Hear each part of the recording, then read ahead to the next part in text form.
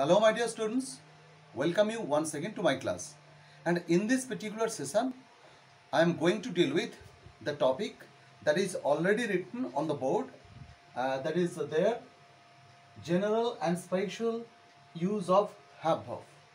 So have verb বা আরো specifically বললে টু হ্যাভ এই ভার্বের যে বিভিন্ন ম্যানিফেস্টেশনসগুলো রয়েছে তার জেনারেল এবং স্পেশাল ইউজ।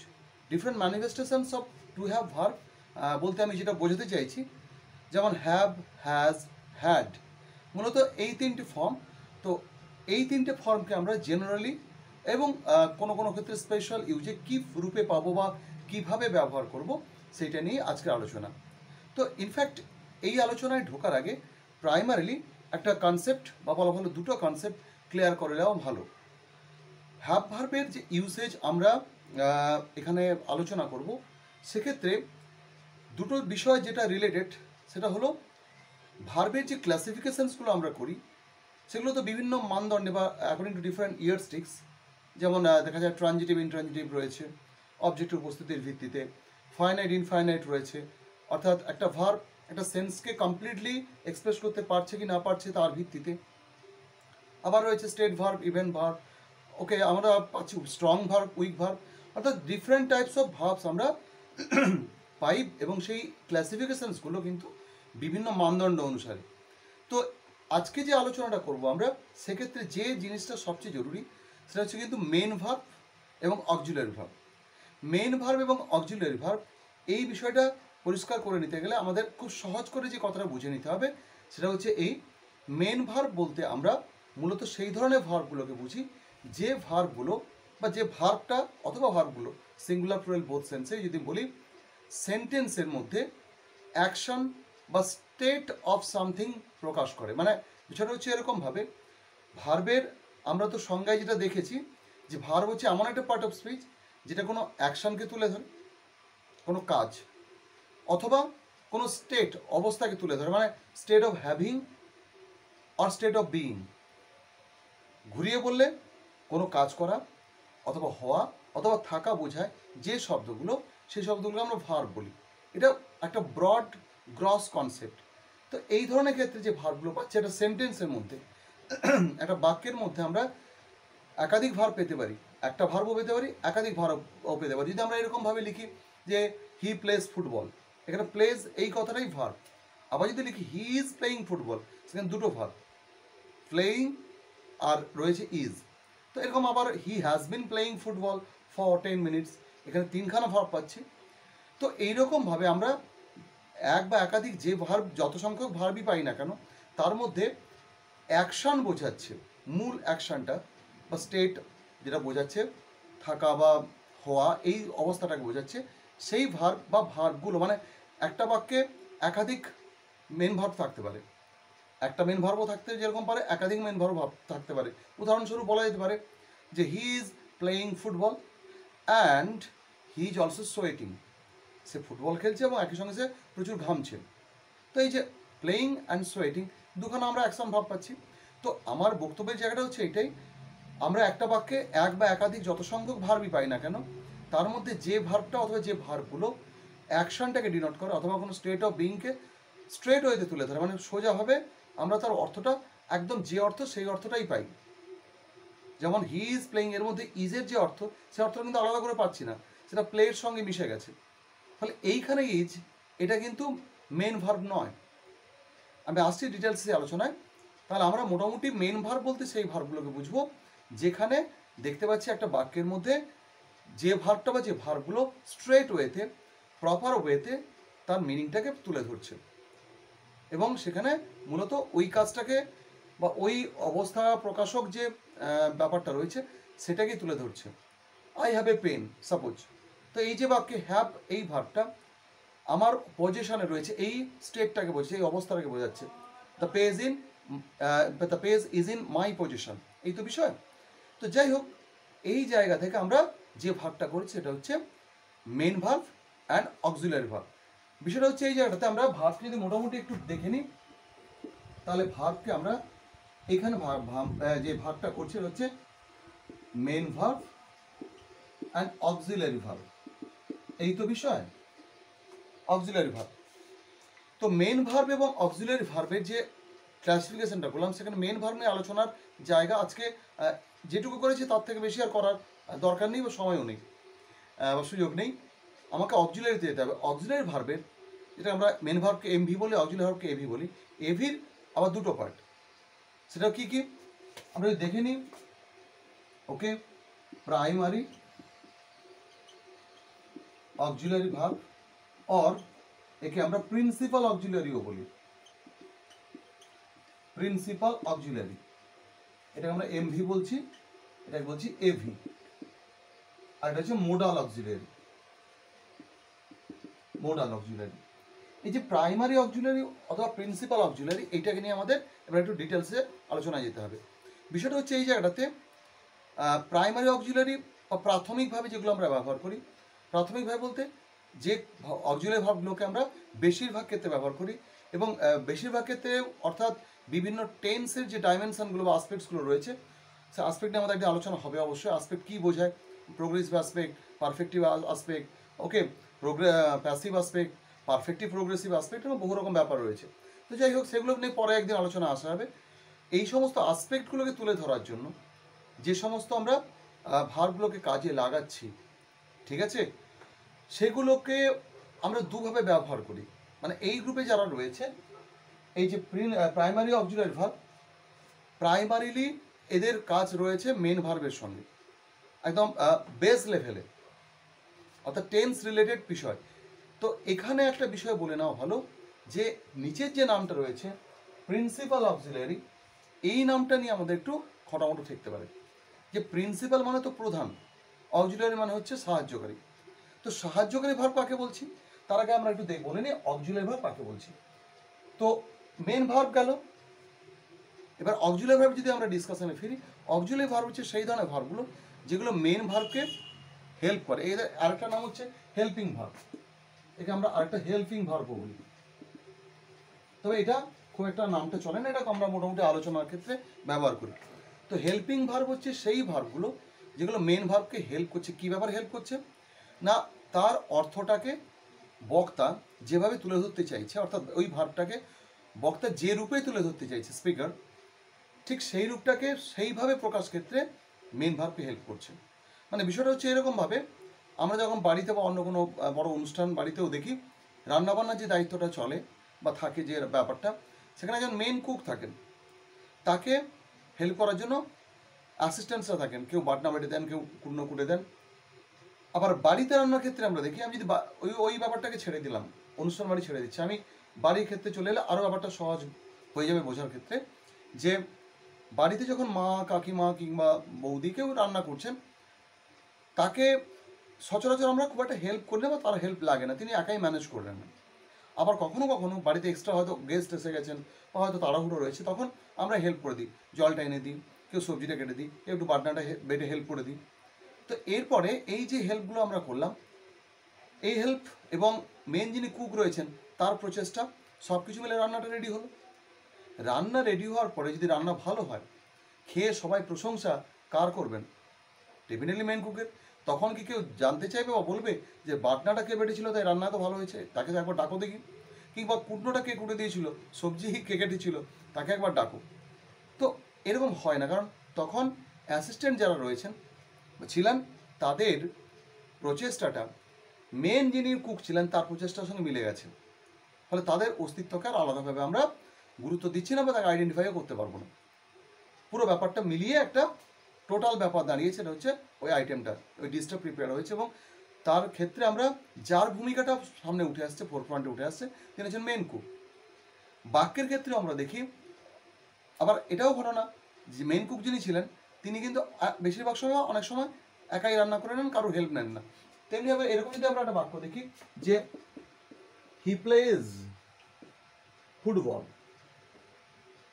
এই যে বাক্যটা আমরা লিখলাম, এই বাক্যের ক্ষেত্রে একটাই ভার্ব রয়েছে, সেটাই মেন ভার্ব, সেটাই মেন অ্যাকশনটাকে তুলে ধরছে। এই বাক্যে যে অ্যাকশন খেলা, সেটাকে ও তুলে ধরছে, বলে এটা মেন ভার্ব, এবং একে হেল্প করার জন্য আর কিন্তু আর কেউ নেই, ও একাই। ফলে এখানে হচ্ছে কুকের সেই অবস্থাটা যখন কুক একা রান্না করছেন। আবার পরের বাক্যে লিখতে পাচ্ছি, হয়তো দেখা যাবে he is playing playing football. ঠিক আছে, এই যে বাক্যটা আমি লিখছি এখানে ইজ একে হেল্প করছে। আবার যদি he has been playing football for half an hour যদি আমরা লিখি তখন হ্যাজ আর বিন দুটো লেগে যাচ্ছে। তো সেক্ষেত্রে দাঁড়াবে কি না ইজ অথবা হ্যাজ বিন, এই যে লোকগুলো আমার চলে আসছে এটা হচ্ছেন সেই অ্যাসিস্ট্যান্ট। রান্নার ক্ষেত্রে অ্যাসিস্ট্যান্টের মতো ভার্বের অ্যাসিস্ট্যান্ট, কোন ভার্বের? মেন ভার্বের। কেন তাকে অ্যাসিস্ট করছে বা হেল্প করছে? তার অর্থটাকে অর্থাৎ ভার্বের অর্থটাকে প্রপারলি তুলে ধরার জন্য। প্রপারলি মানে কি? প্রপারলি মানে হচ্ছে বক্তা বা স্পিকার যেভাবে তুলে ধরতে চাইছেন সেটাই হচ্ছে প্রপারলি বা প্রপার ওয়ে, আমি যেটা বোঝাতে চাইছি। তাহলে বিষয়টা এরকম দাঁড়ালো যে একটা বাক্যের ভার্ব সেকশনটায় আমরা একটা ভার্ব পেতে পারি শুধু মেন ভার্বকে, অথবা তার সঙ্গে আরও অ্যাসিস্ট্যান্ট দু একটা ভার্বকে পেলেও পেতে পারি। মেন ভার্ব কাকে বলছে না? মেন ভার্ব হচ্ছে সেই ভার্বটা যে ভার্বটা মেন অ্যাকশনটাকে তুলে ধরে, অ্যাকশন অথবা স্টেটকে তুলে ধরে, এবং সেই তুলে ধরার ক্ষেত্রে ওই মেন ভার্বের প্রপার অর্থটা তুলে ধরতে যে সমস্ত ভার্ব মেন ভার্বকে হেল্প করছে তাকে আমরা বলছি অক্সিলারি ভার্ব। এবং এখানে আরেকটা বিষয় উল্লেখ করা রয়েছে, এই প্রপার ওয়ে বলতে যেটা বোঝাতে চাওয়া হচ্ছে বক্তা যেভাবে, যে ঢঙ্গে, যে ভাবে বলতে বক্তার মনের ইচ্ছাটা বা তিনি যে রূপ দিতে চাইছেন তার ওই বাক্যের মধ্যে ভার্বটাকে, সেই রূপটাকে প্রপারলি তুলে ধরার জন্য কখনো কখনো মেন ভার্ব অক্সিলারি ভার্ব বা হেল্পিং ভার্বের সাহায্য নেয়। তো এইভাবে আমরা পেলাম মেন ভার্ব এবং অক্সিলারি ভার্ব। ধারণা পরিষ্কার? এরপরে আমি চলে আসবো কিন্তু এইখানটাতে যে প্রিন্সিপাল অক্সিলারি বলেছিলাম। তাহলে প্রিন্সিপাল মানে প্রধান, অক্সিলারি মানে সাহায্যকারী। তো দুটো কথা মিলে কেমনটা অদ্ভুত লাগছে। এখানে অদ্ভুত লাগার কারণটা হচ্ছে এই যে নামের মধ্যে যে একটা সেলফ কন্ট্রাডিকশন ব্যাপারটা রয়েছে সেটা কিন্তু অ্যাবসার্ড নয়, তার একটা কারণ রয়েছে। এই গ্রুপে আমরা যে ভার্বগুলোকে পাবো তাদের মধ্যে দুটো প্রপার্টি রয়েছে, তারা মেন ভার্ব হিসাবে ইউজ হতে পারে, আবার অক্সিলারি ভার্ব হিসাবে ইউজ হতে পারে। বিষয়টা দাঁড়াচ্ছে এইরকমভাবে যে আমরা যদি হ্যাভ ভার্বে এখানে কারা কারা রয়েছে না বি ভার্ব রয়েছে, ওকে, be verb, have verb, do verb. তো বি ভার্বের কি কি ফর্ম আমরা পাই প্রেজেন্টে? অ্যাম, ইজ, আর, ওয়াজ, ওয়্যার, পাস্টে, আর এতে পাচ্ছি বিন পাস্ট পার্টিসিপল। আমরা পাস্ট পার্টিসিপলটাকে নেব না, আমরা প্রেজেন্ট এবং পাস্ট ফর্মটাকে মেনলি নেব। হ্যাভ ভার্বের ক্ষেত্রে হ্যাভ, হ্যাজ, হ্যাড। ডুর ক্ষেত্রে ডু, ডিড। অবশ্য ডুর সঙ্গে আমরা ডাজও পেতে পারি। যাই হোক, তো এই ক্ষেত্রে আমরা দেখে নিই, যদি আমি এরকম একটা বাক্য লিখি যে he has a pen, he has a pen, তাহলে এই বাক্যে তার একটা কলম আছে, এই যে বাক্যটা লিখলাম আমি, যেখানে হ্যাজ ছাড়া আর অন্য কোনো ভার্ব কিন্তু নাই। ফলে সেক্ষেত্রে আমরা করবো কি না এই হ্যাজ যে ভার্বটা এটাই মেন ভার্ব। আবার আমি পরে যদি বাক্যটা এরকম ভাবে লিখি যে he has bot a pen, bot a pen, এই যদি বাক্যটা লিখি তাহলে কি দাঁড়াচ্ছে? মেন ভার্ব কিন্তু বাই বা বাইয়ের যে ফর্মটা রয়েছে বট, তাকে অ্যাসিস্ট করছে হ্যাজ। তো একই হ্যাজ ওখানে ছিল মেন ভার্ব, এখানে হয়ে গেল অক্সিলারি।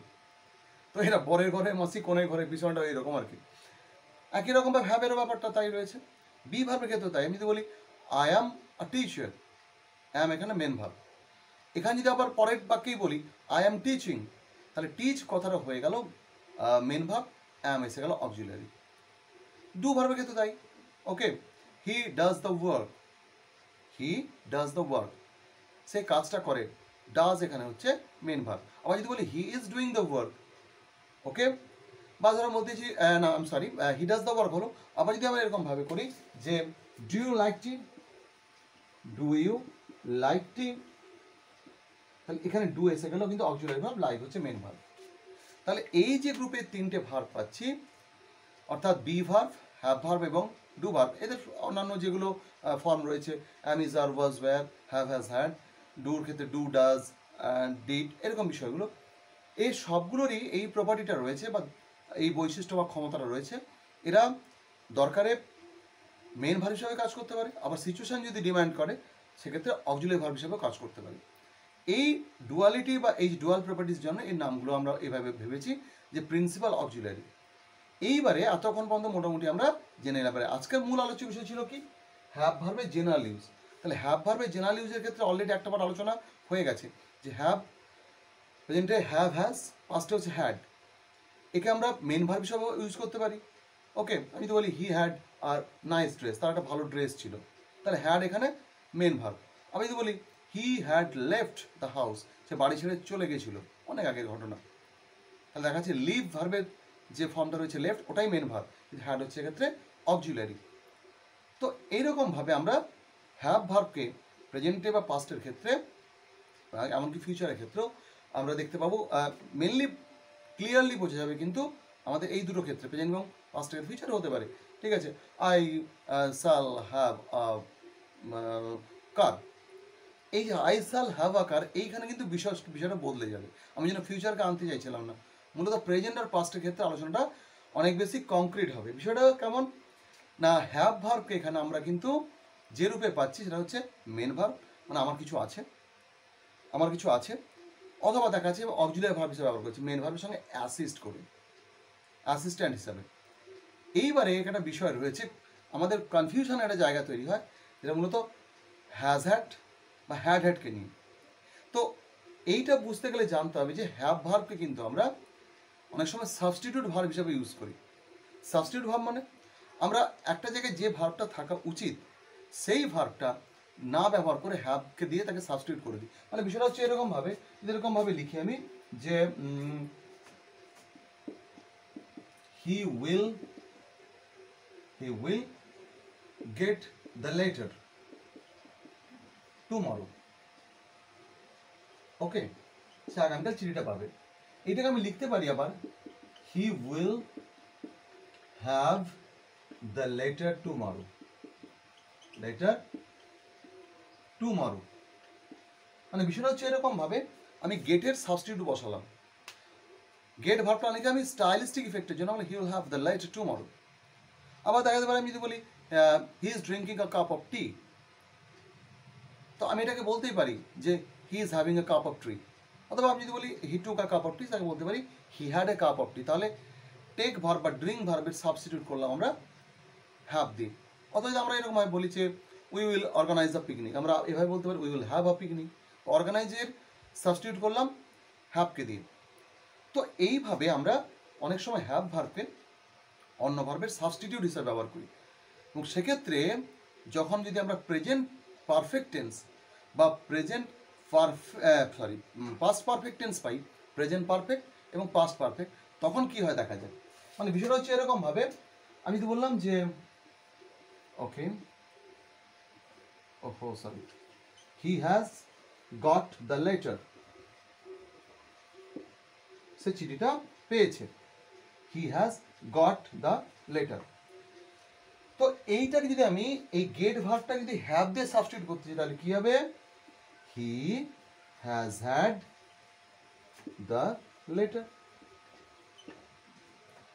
অথবা যদি বলি বা ধরো বললাম the car faced an accident, গাড়িটা একটা দুর্ঘটনার মুখোমুখি হয়েছিল, আমি ফেস ভার্বটাকে যদি এবারে সাবস্টিটিউট করে দিই, তার কি করবো, the car had an accident, তাই না? তো এক্ষেত্রে প্রথম যে হ্যাভ ভার্বটা পাচ্ছি, এখানে যেমন এইটাকে প্রথমে পাচ্ছি হ্যাজ হ্যাড, প্রথম হ্যাজ ভার্ব যেটা রয়েছে বা হ্যাভ ভার্বের যে রূপটা রয়েছে সেটা হচ্ছে অক্সিলিয়ারি। আর দ্বিতীয় যে হ্যাভ ভার্বটাকে পাচ্ছি হ্যাড ফর্মে, সেটা হচ্ছে মেন ভার্বের সাবস্টিটিউট। অন্য একটা ভার্ব থাকা উচিত ছিল, আমরা তার বদলে এই ভার্বটাকে বসিয়েছি। এবং এই সাবস্টিটিউশনের ক্ষেত্রে কিন্তু কিছু লিমিটেশন রয়েছে, যে কোনো ভার্বকেই সাবস্টিটিউট করে দেওয়া যাবে না। মূলত পাওয়া, অধিকারে থাকা, এক্সপিরিয়েন্স করা, এনজয় করা, ঠিক আছে, স্বাদ নেওয়া, এই সমস্ত ক্ষেত্রে, মানে ধরো কেউ দেখা গেলো একটা ধূমপান করছে, তা আমি ধরো বলছি যে he is smoking a cigar, মানে বলতে পারে কেউ যে he is having a cigar. তো এরকমভাবে মানে পাওয়া, এনজয় করা, অভিজ্ঞতা লাভ করা, এই সমস্ত ক্ষেত্রে যে ভার্বগুলো আমরা ইউজ করি, বা কোনো কিছু আমার এতে রাখা, মানে কি দখলে রাখা, এই সমস্ত যে ভার্বগুলো আমরা ব্যবহার করি, তার সাবস্টিটিউট হিসাবে আমরা হ্যাভকে ব্যবহার করতে পারি। এবং সেক্ষেত্রে যদি আমরা প্রেজেন্ট পারফেক্ট টেন্স অথবা পাস্ট পারফেক্ট টেন্স ইউজ করি, সেক্ষেত্রে কিন্তু প্রথম যে হ্যাভ ভার্বের অস্তিত্বটা পাবো, সেটা হ্যাজ ফর্মে থাকুক আর হ্যাভ ফর্মে থাকুক, সেটা হচ্ছে অক্সিলারি। আর দ্বিতীয় যে ভার্বটা পাবো হ্যাভ ভার্বের রূপ, এটা এসেন্সিয়াল হ্যাডে পাবো, কারণ পারফেক্ট টেন্সের নিয়ম কি, হ্যাজ অথবা হ্যাভ এবং মেন ভার্বের থার্ড ফর্ম। পাস্টের ক্ষেত্রে হ্যাড এবং মেন ভার্বের থার্ড ফর্ম। তাহলে বিষয়টা দাঁড়াচ্ছে এই, আমরা প্রথমে যে হ্যাভ অথবা হ্যাজকে পেলাম সেটা হচ্ছে অক্সিলারি, দ্বিতীয় ক্ষেত্রে যে হ্যাড কথাটা পাচ্ছি সেটা হচ্ছে অন্য কোনো ভার্বের বদলি হিসাবে আসা হ্যাভ ভার্ব। সাবস্টিটিউটেড হয়েছে, এবং সেই ভার্বের থার্ড ফর্ম হচ্ছে হ্যাড। ব্যাপারটা বুঝতে পেরেছি? তো এই জায়গায় দাঁড়িয়ে হ্যাভের যে স্পেশাল ইউজ হ্যাজ হ্যাড বা হ্যাড হ্যাড, এখানে কনফিউশনের কোনো জায়গা নেই। এই ধরনের ক্ষেত্রে আমি লাস্ট আবার একবার বলে দিচ্ছি, has have has had, have had বা had had, has had, have had অথবা হ্যাড হ্যাড, এই তিনটের ক্ষেত্রে প্রথম হ্যাভ ভার্বটা হচ্ছে অক্সিলারি বা এভি, আর দ্বিতীয় হ্যাড যে রূপে পেয়েছি, দ্বিতীয় হ্যাভ ভার্বটাকে যেটা হ্যাডের পাচ্ছি হ্যাড রূপে, সেইটা হচ্ছে মেন ভার্ব হিসাবে ব্যবহৃত হয়েছে, সাবস্টিটিউট ভার্ব হিসাবে, এবং থার্ড ফর্ম অর্থাৎ পাস্ট পার্টিসিপল রূপে রয়েছে। তাই আমরা এই 2 নম্বর হ্যাভ ভার্বটাকে সবসময় হ্যাড রূপে পাই, আর প্রথম হ্যাভ ভার্বটাকে প্রেজেন্ট টেন্স হলে হ্যাজ পেতে পারি, হ্যাভ পেতে পারি, পাস্ট হলে হ্যাড হিসাবে পাবো। তো আশা করি হ্যাভ ভার্বের ব্যবহার সম্পর্কে আর সমস্যা হওয়া উচিত নয়। আজকের এই ক্লাসটা কিন্তু আর বাড়াবো না, দেখা হচ্ছে পরবর্তী ক্লাসগুলো অন্য কোনো টপিক নিয়ে। সো সবাই ভালো থেকো, stay well, stay connected, meet you in the next classes. Thank you.